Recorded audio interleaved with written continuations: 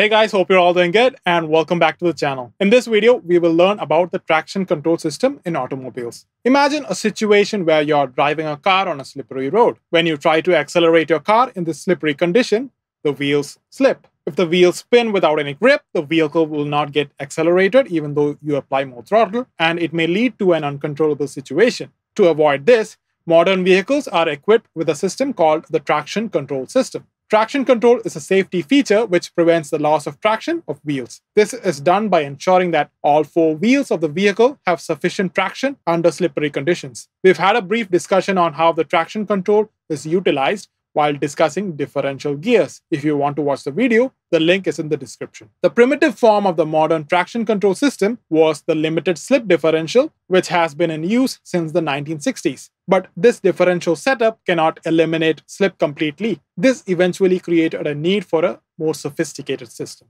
The Buick car company was the first to introduce a computer system to detect wheel slips and modulate engine power in 1971. Following this, a traction monitoring system was introduced by Cadillac in 1979. When it comes to working, the operation of the traction control system is more or less similar to the working of the anti-lock braking system. For better understanding of how ABS works, you can watch our video on it. It is given in the description.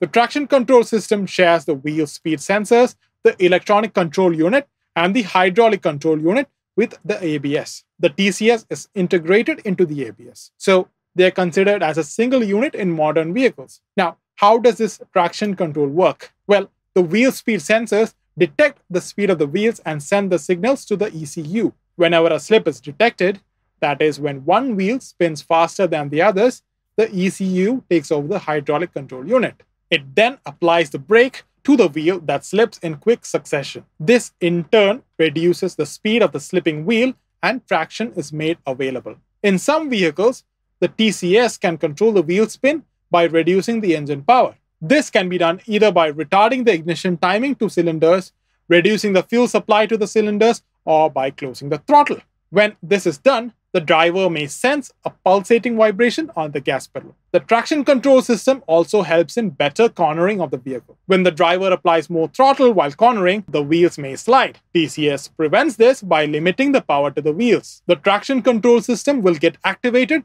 when the acceleration of the wheels mismatches with the acceleration of the vehicle. This happens mostly during slippery conditions. But this system also has its own disadvantage. To discuss this, let us take a case. Imagine a car which is at a standstill condition on a snowy surface. Now, when you start the car, all the wheels will slip.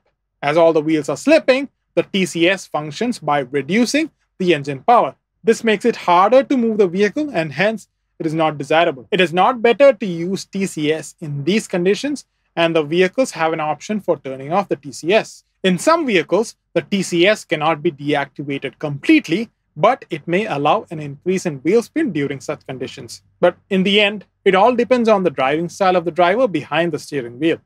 The TCS can either be kept on or off, depending on the weather, the quality of the road, and the type of tires. So guys, I think you're clear about how the TCS system works now. Wait for more interesting videos in the upcoming days. Until then, bye.